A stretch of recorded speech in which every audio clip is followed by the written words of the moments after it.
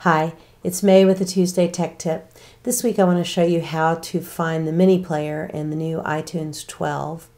If you open up iTunes, the icon for the mini player is gone, but if you hover your mouse over this play bar right here at the top, you will see the icon for the mini player. If you click on it, it will open up the mini player. Since I didn't have a song selected, it's not showing me anything. The X will take me back. If I open up a song and I click on the mini player, then I will have album artwork.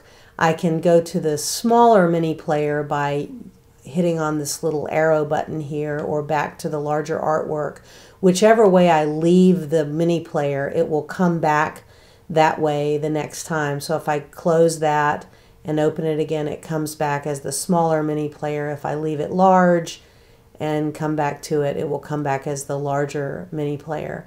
The other way to get there is to go to Window and then switch to Mini Player. That's the other way to get there as well. So I hope that was helpful, and thank you very much for stopping by.